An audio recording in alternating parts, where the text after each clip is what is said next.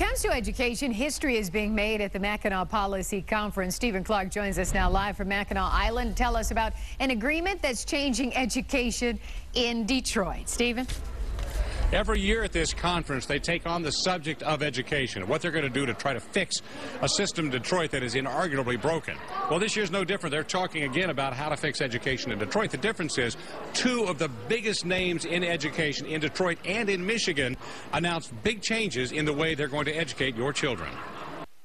The historic agreement was announced today on the porch of the Grand Hotel. Detroit Public Schools Emergency Manager Roy Roberts, the head of the new Education Achievement Authority, John Covington, along with Lawrence Wells, representing charter schools, all signing the agreement that's expected to affect every single student in the city of Detroit.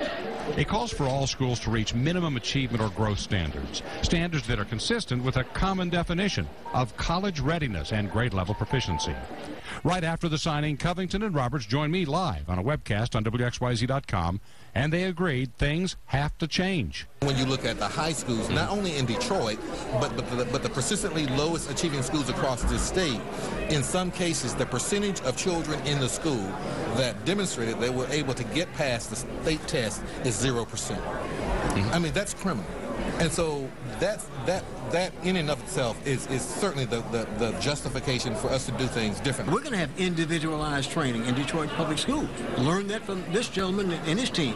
And then we've just moved 10 schools out of DPS to be direct managed. And we're going to run those like charter schools.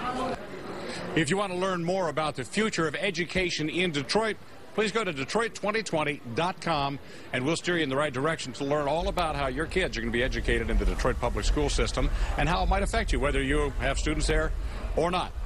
Tonight, we're going to be talking about the future of Belle Isle. That's coming up on Action News tonight at 11. Live from Mackinac, Stephen Clark, 7 Action News. Back to you.